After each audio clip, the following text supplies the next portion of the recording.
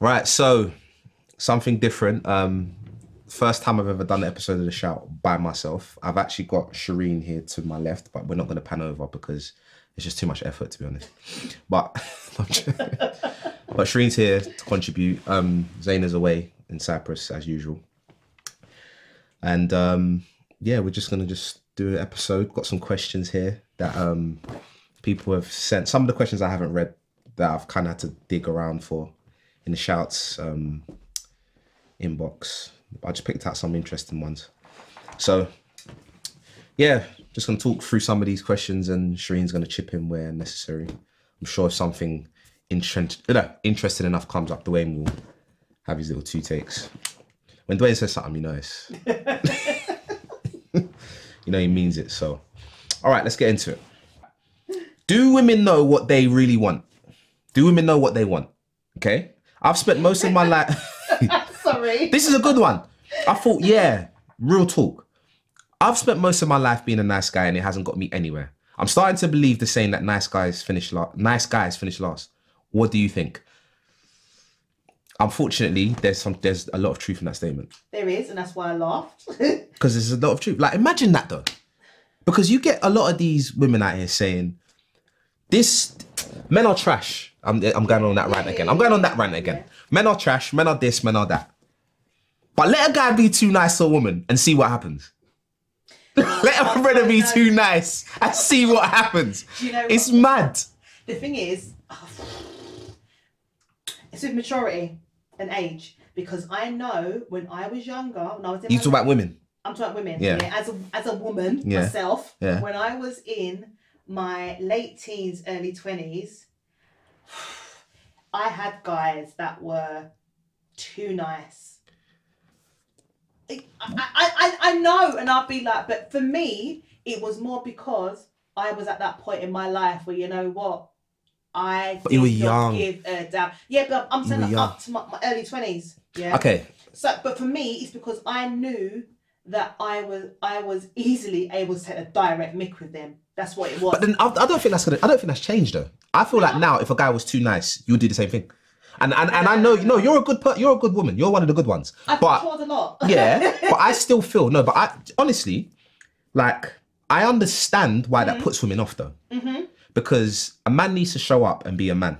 And you need to make a woman feel that is my thing. I have told, even my last relationship, I actually turned around at one point and said to him, look, if I've done something wrong, you need to tell me. Put me in my place. Tell me. Why am I going to do that? You shook. You got to be a man. But you know what, yeah? But Shireen, the reason why this makes sense, or why I'm like, would you? Because up until I was about 19, when it hit me like a ton of bricks. I was the model. You know what I mean? I wouldn't argue. I wasn't really on the arguing thing. I was very compliant.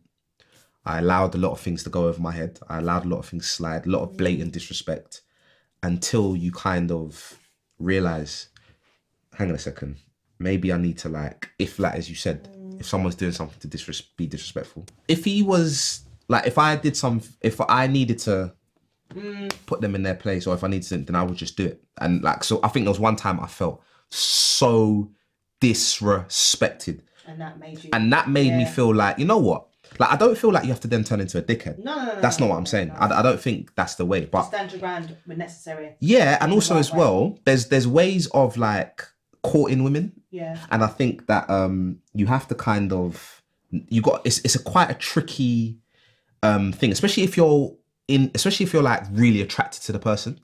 So if you're really attracted to a woman, what you end up doing is over pursuing. Yeah. Do you know what I mean? Which is a thing. Like, you wouldn't think nowadays, with the way these women are going on, that over pursuing would be a problem, but it actually is. It works both ways though. It works both ways. And I get it, because now, the older we get, women are the thing of, oh, I want a nice man and da-da-da-da-da, but then they're not accepting it. But I know. And I feel it happens more from a woman to a man than vice versa, if that makes sense. And it does. We appreciate women who are all over us. We take the piss. Yeah, some of us take the piss. That's the problem, but though. We're not stupid enough to let them go or be like, okay. But But with I just saw the way in the corner of my eye. No, yeah, go on. Sorry. with whom you're taking the piss, if you, I don't know a guy who is that much on his game to be taking a direct mick, but still showing that girl 100%. You know what? It's you. That doesn't make you have to be one or the other, Exactly. or medium. No, So but there's a healthy medium. I think I've got the balance. I don't. Okay, that's not to say that I take the piss. Wait. No. Listen, when I say I think I've got the balance, when I think there's a balance. Okay, when I say taking the, I wouldn't necessarily say the other side of it is taking the direct mick. I mean the other side is like, I understand that you have to kind of give a person to the chance to choose you. Yeah. And I always say to what I started saying when I got a little bit older, so past 19, 20, early 20s, I'd always say to girls that I'm interested, before you talk anything super nice to me, you have to decide whether if you like me or not. You have to decide that. Right now you're attracted to me and we have a good time, but you have to decide whether you like me or not before, you know, feelings start really getting exchanged. Okay. Do you know what I mean? Yeah. But before, I would kind of dive in head first into a shallow pool. Yeah. What's gonna happen? Like, it's just gonna hit your head. Do you know what I mean? Like, so that was always what was happening. But I think, yeah, you have to find that balance. And now, as I got older, I thought, okay, there's a way of like keeping that little bit of mystery. And it's not even the point that I'm tactically doing it. I just know how to position myself. But in the same token, there have been times where, and fairly recently, there have been times where there's girls who I've been super attracted to and maybe strayed over to being the really nice guy because I don't want them to see, I don't want them to know like how man's kind of been living the last couple. Anyway, let me not get into that because I know people who watch this. Family members are watching this. But anyway, yeah, I'll say it. Sometimes I have been, and I can't say typical trash man. Not trash, but I've been really nice because I know how I have been. Yeah. And it doesn't mean I've been I'm never disrespectful. I'm never taken, I'm not that kind of guy, but I'm just being honest. Yeah. So when I meet a woman I really like, I don't want her to get that perception of me. Yeah. Do you know what I mean? But to be fair, I feel like women can see right through that shit. Most times they're not. They be like, the amount of times I've heard like, oh, you're a this, and I'm like, no, I'm not. Like, maybe last year, but that's not me now. Like, you know what I mean? Like, but I'm saying to you, it works both ways. Do you know what I mean? Because I honestly do feel, I'm not saying that men can't see nothing, but I honestly do feel women will pick up on things a lot quicker than a man. Yeah, no. Intuition. So don't get me wrong. Yeah, it's a thing of going back to what the question was. Yes, women will complain that we want nice men. And when we get it, we don't know how to deal with it. So we'll push that away because you know that's mad. We're too used to dealing with a certain type of guy. That's not all women though. I know. I can't go by my experience. Don't get me wrong. I've got to the point now where I've had to just kind of accept the niceness. Even when I was younger, I had one guy I was with for ages, and yeah, he was overly nice, but it was. And you're not with him now? He was older than me. So for me, I kind of put that in context with his age. Now, me being older, but I still need a mix of both. I can't. It's finding the healthy balance. Yeah. It's like the third bowl of porridge in Goldilocks yard. I mean, in the Three Bears house. Not too hot, not too warm, just right. You know what I mean? And then you settle. Like, but this is the thing. It's like, but. And then you settle with that thing, and then you eat that bowl, and then you go to sleep, and then the owners of the house come back. Anyway, like let me bring it back around. The thing is like you can't stray away from who you actually are. So no, exactly. I can't change the fact that I was brought up to respect women, to be chivalrous, to open doors, to offer to pay, to walk on the traffic side. Like, I can't change that. Yeah. I'm always going to display that. But at the same time, I want it to be abundantly clear that you cannot take the piss. Yeah. And when I say you cannot take the piss, I don't mean that, like, you're free to say and do whatever you want, but then understand that there's consequences to that. And I feel exactly the same way towards that. If I show a woman that I'm blatantly disinterested, then I expect her to not return my calls, not accept my invites to go out because that's what I've shown you. Yeah. Do you know what I mean? Like, and it's the same thing. So if a woman all of a sudden shows that she's not interested, then how can you expect that? But anyway, that's a different thing. But yeah, so you have to, like, I don't think that you should stray away from who you are, but you have to know, like, over pursuit is a real thing. And I think guys who are too nice are so concerned. And what women can see is that you're almost putting they don't want to be put on a pedestal. I don't think you guys really want to be put on a pedestal. Like, you do, but you don't, because you lot are flipping weird. That's my phone. My phone. Yeah. But I'm one way saying you lot. Yeah, because it's your species. Yeah. But I'm saying, yeah, you guys want to be put on a pedestal, but not too much. Put me on a pedestal a little bit, but not too much. Because if you do too much, then I'm gonna know that I've got you round my finger. I don't want to be put on a pedestal, and you know what I'm like. This is why I say you can't say you lot, because you. Am I genuinely your typical type of lady? No, exactly. This is what I say. But you know, but I know, bear of them. There is, because I know girls who want to be put on a pedestal and they love it, but that's just their way of kind of being shown off. Do you know what I mean?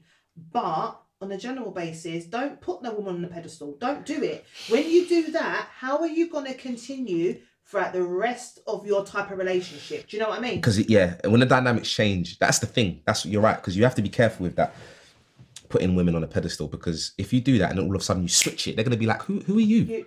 Right. Like, what do you mean you're speaking up? What do you mean you're speaking up? Sit down. And that's another battle that you don't want to fight. Having that balance in general, though, because even, don't get me wrong, I know everyone's on this thing of, oh, you got to treat your man like a king and da-da-da-da. Yeah, I'm all for that. But do you know what? It's the same type of thing, putting your man up on a pedestal. Because then when you're doing something now, can you understand where I'm going with it? But Shireen, do you see the difference in mentality, though? And do you know what someone said to me yesterday? Or recently, I shouldn't say yesterday, recently, yeah? Like, they said that men, like, they feel a lot more in, like, especially in the courting stage. If they're really into a girl, they're probably a little bit more emotional, or they want to make they wanted to make it into a relationship. I was like, well, it depends. If the guy doesn't like you, then he's just gonna want to have sex. Yeah. But if a guy's actually into you, he's gonna want to make it official quicker than the women.